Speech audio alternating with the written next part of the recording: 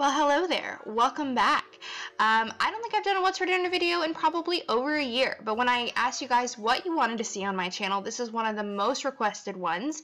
I took a little bit of break during the pandemic because honestly, I was just feeling so just blah about cooking in the kitchen and trying new recipes. Food shortages were really prominent in my area, and it was just a pain, to be totally honest, and I felt really uninspired and didn't feel like you guys wanted to see any of that stuff.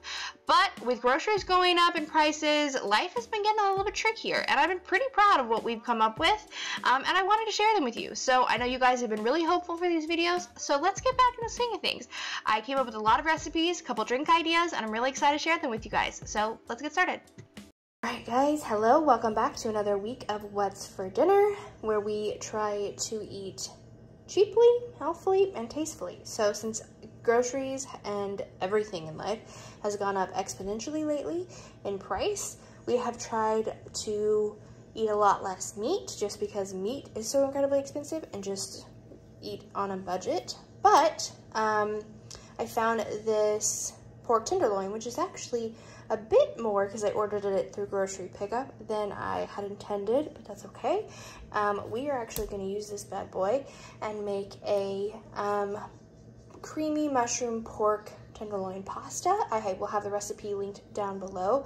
It looked really, really delicious, so we're going to go ahead and try it. So first things first is we're going to clean up our meat, slice it up, and dredge it in garlic powder, onion powder, flour, paprika, and a little bit of salt and pepper, and then get this in the skillet and frying away. Alright, so in here I have half a cup of flour, 1 tablespoon onion powder, 1 tablespoon garlic powder, some paprika, a little bit of Himalayan pink sea salt, and some pepper. And we're just going to mix it up. We're going to dredge the pork tenderloin in it. We have just cut them, my husband's doing it now. We're just cutting them into about 1-inch shapes. We definitely need to sharpen our knives. And then we are going to pan fry them for a little bit. Alright, to our skillet, we just have a little bit of olive oil in there, and we're going to take those dredged pork tenderloins and pop it down in there. I let these sit in there. I didn't fuss and flip them over. You really want to do that to be able to get the nice crispy coating on it. So when you put them on, let them sear. Don't touch them. Use your meat thermometer check. I think I cooked these on each side for about 5 to 8 minutes because these were thick boys, and they were not dried out. They were perfect. They were delicious, but definitely use a thermometer to kind of check as you go. But we were super happy with them. As you can see, I'm about to flip them over, and they get super, super crispy and golden and delicious.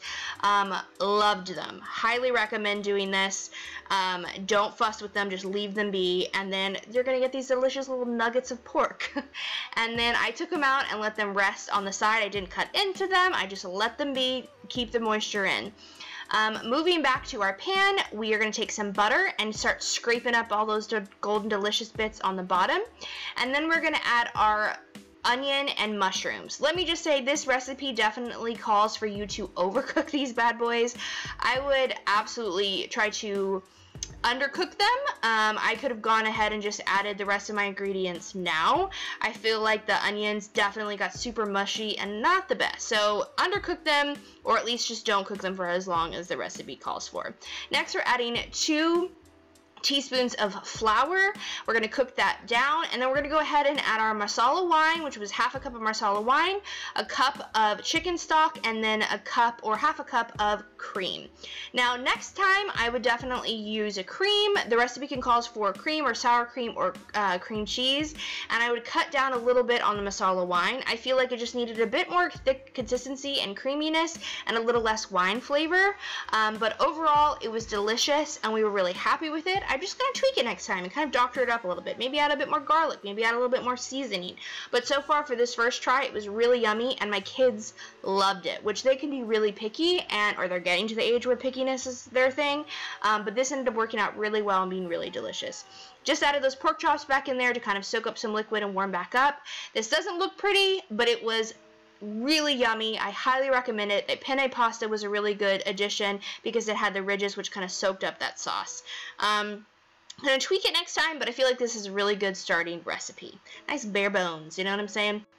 Next, we're gonna make these incredible like caprese style panini kind of things. I saw this recipe go around on TikTok, and this was one of the best sandwiches I've ever made. I was so impressed with myself. We're gonna take some chicken breast, saute it up in the pan with some seasoned salt, some garlic powder, and some of this tasty, tangy ranch seasoning, which is super delicious. Highly recommend. And we're going to take some of these ciabatta rolls that I got from Walmart. And while the chicken's cooking away, we are going to toast these up in the oven. I just put them on broiler. I made my kids a turkey and cheddar one because they weren't going to eat what we were making, but I used mozzarella cheese on one side, and the other sides we just left completely bare so we could toast them up. Got the chicken out, started shredding it up in little chunks, ready to put on our sandwich, and pulled out our rolls. They got nice and crispy and crunchy on one side and still kind of fluffy and soft on the other. I decided to go in with a little bit more mozzarella because why not? And then I went ahead and added some pesto on the toasted side without cheese. I didn't want to add pesto too soon because I felt like if I had toasted it with it, it wouldn't have gotten crunchy and might have been oily and drippy and messy. So I did it after it was all toasted, which was a really good idea because it held up really well. So I just added some yummy pesto, some roasted red peppers, and then my like chicken chunks. And then I popped that back under the broiler just for a couple more minutes to kind of get those warmed through and kind of toasted as well. And then I decided to go ahead and add some of my balsamic glaze from Trader Joe's. This was one of my favorite things. I just love this stuff. It's super good, adds a little bit of sweet flavor to it. I just love it. I feel like it livens up the dish.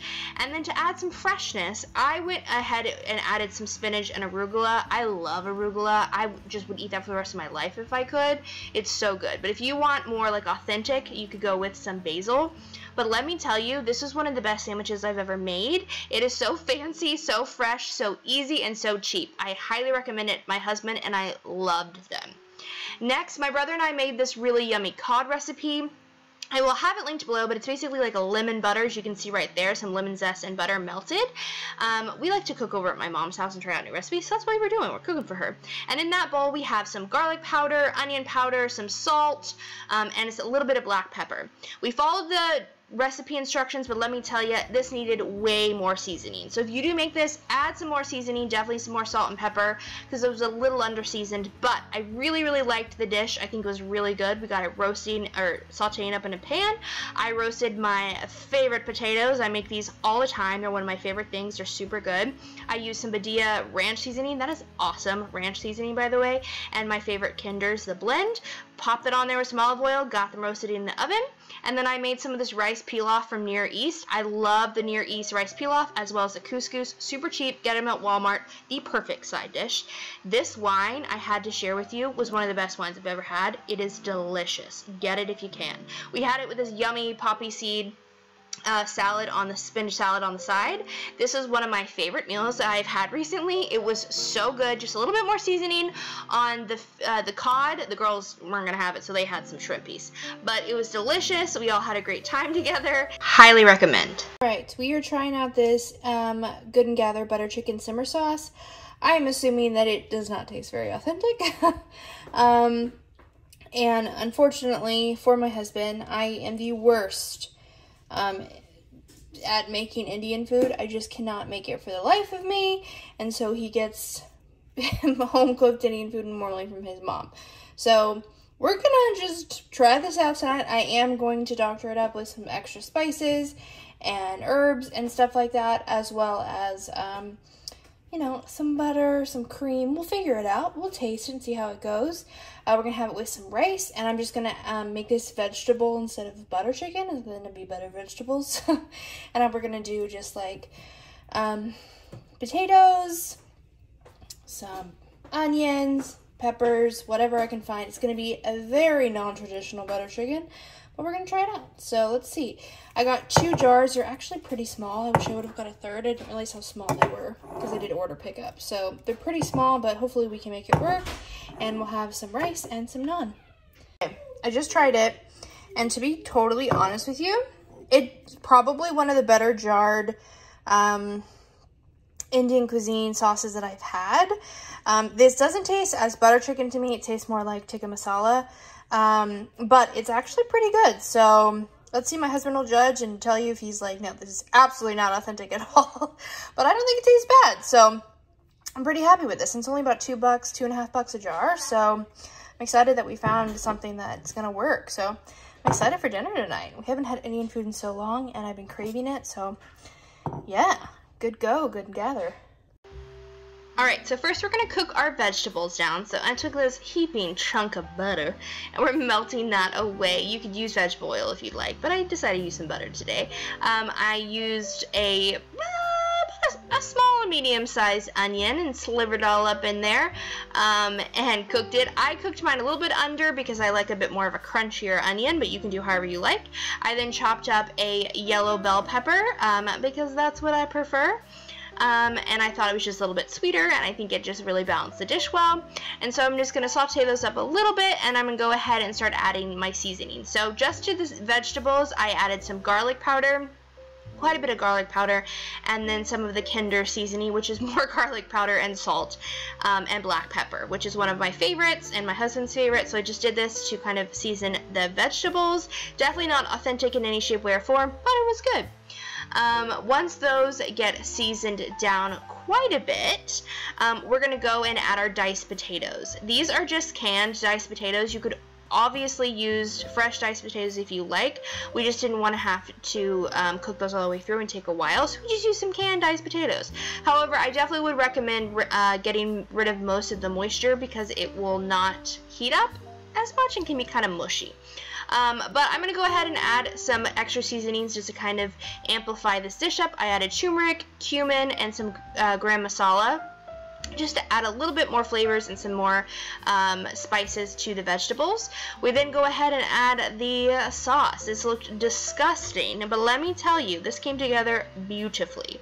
I went ahead and added milk. I would have added plain yogurt or heavy cream had I had it on hand, but I didn't. But I definitely recommend using a thicker, creamier base. And stir that all in together. And let me tell you guys, this was so good. It came together, thickened up. My husband loved this. I mean, he raved and ate the leftovers and was like asking for the leftovers. We had it over some basmati rice and some little non-dippers. Everyone loved it. Highly recommend. Maybe not super authentic, but delicious nonetheless and inexpensive. So absolutely recommend. New Year was super nice to gift me this amazing ice maker. We don't have any room for it in my house, so I actually gifted it to my brother and my mom, and they are obsessed with it. My brother loves it so much. It makes 2 different sizes of ice in these little ice bullets. It makes 26 pounds of ice a day. It is so easy, so convenient to use, and the ice is delicious. It's not that weird like plasticky flavor ice, which I hate. This is a BPA free machine, and so you just get fresh tasting clean ice. My brother, we're going on vacation all together. We're going to a cabin, and he's taking it with us. He uses it multiple times a day, raves about it. When he has guests over, he has to show them. He loves this thing so much. I highly recommend it. I will have it linked below along with a promo code to save some money. But it's about to be summer, guys, and we're gonna need all the ice we can get, especially in the south, and I absolutely recommend this thing. We have been very happy with it, and they adore it. It is his favorite thing he's ever had. It's super easy to use, really convenient, and has a small footprint. We made a lovely drink with it. This Western Sun Peach Flavored Vodka is amazing for summertime, along with some Milo's Famous Sweet Tea. Super easy, super quick for people like me who don't know how to make cocktails very well. But if you want a nice, easy poolside drink, highly recommend it. We just filled our little glass with some ice about 1/3 of the way to half a way through, depending how much ice you like. We then took about 2 ounces or so, you know, heavy pour or light poured, depends on how you like it, of this peach flavored vodka. They have watermelon flavored vodka, all sorts of flavors. That is an awesome brand. Recommend it. And then just some Milo sweet tea. Topped it off. It was delicious. Very deadly though, because you don't taste the vodka. You just taste peachy sweet tea. It is super yummy. Highly recommend if you're looking for a good yummy drink. And this ice is perfect. It lasts a long time. It doesn't get super melty and yucky. Best ice maker I've ever had. Highly recommend it. Alright guys, that's going to be it for this video. I hope you guys enjoyed it. Thank you so much for watching. It was a long time coming. I know you guys have been asking for this video for a long time now, and I've just had to get back to the swing of things. But I tried a lot of new recipes, we had a lot of family dinners, and I just was excited to share them with you guys. So I hope you guys enjoyed it and got some good ideas. Keep a lookout for more videos coming your way. Thanks again to New Air for gifting us that amazing ice maker. All the links and recipes will be linked down below. And yeah, I'll see you guys very soon. Thanks so much for watching. Bye guys.